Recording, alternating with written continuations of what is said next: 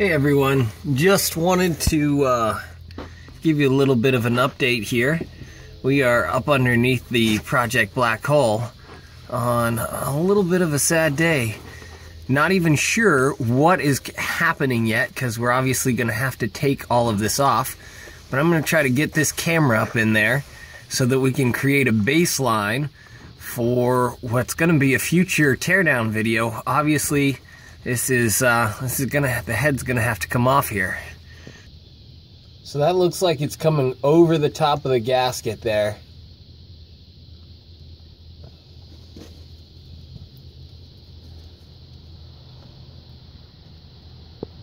So let's go up top and see what we can see. Because we've got fairly good stream coming down here. Don't see any other leaking places, but I noticed this when I was I just finished doing the heater core, and it's kind of a sad day, but finished the heater core, started it up, looked underneath for leaks, and I thought maybe I just didn't get something tightened down, and lo and behold, it was a little bit worse than that. All right, I'm gonna stick it on pause for a second. Let's go topside. Okay, here we're topside. Now we can see we can see it pretty clearly there. Gonna put some pressure in the radiator.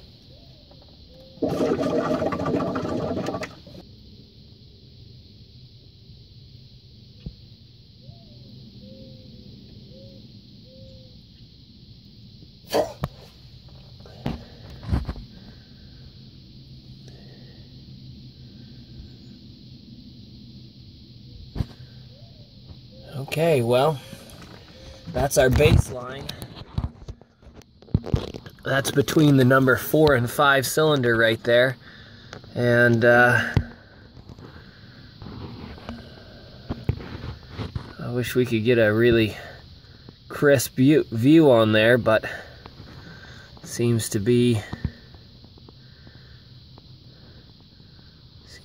wet right there in between that hold down is, and that's just the normal for me pulling the injector lines. All right, well, there it is.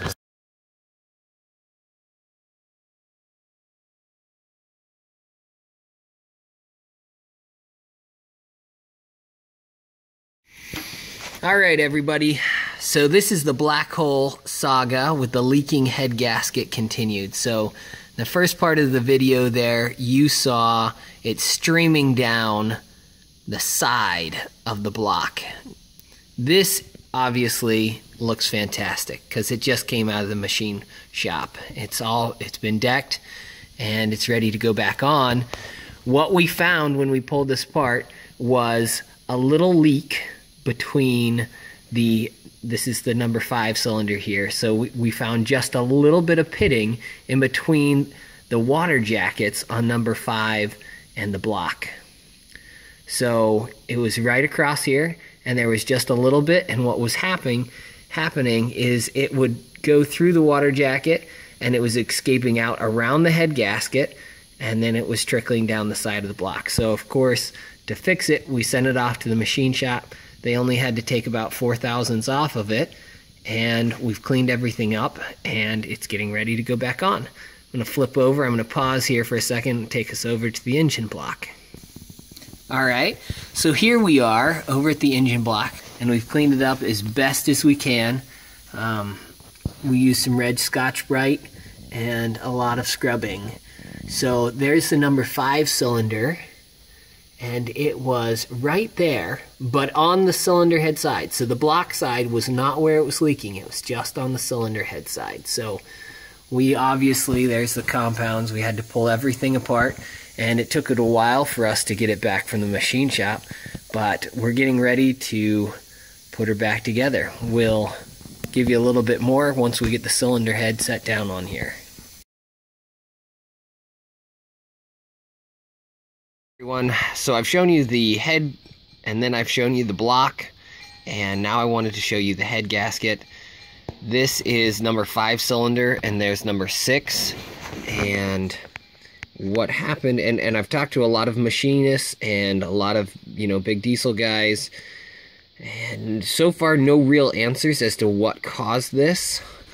It just ate the material out. This is the head side of the gasket. So on the head side of the gasket, it just ate the material out. It ran right along the fire ring there, and it just kept eating until it got up here to the edge of the head gasket there. And that's where, in the beginning of this video, that's where you saw it leaking out, was just right here. It's just dribbling over the side. Definitely a bummer, because all of these fire rings were in good shape. They were holding about 65 psi with no issues. It doesn't look like the head was lifting at all. Everything looked great. And it was just that one little coolant leak right there. Obviously, it's been going on for quite a while. The only thing I can come up with is just, maybe an issue with the actual head gasket itself, where it wasn't adhered well or something, and allowed the water to get underneath the gasket and then erode it out. That's still a long shot, but it's the best I've got. If you've got suggestions, put them in the comments below. Maybe it'll help somebody else who's going through this. Anyway, so that's the last little bit of the teardown and analysis of it. Now she is going back together.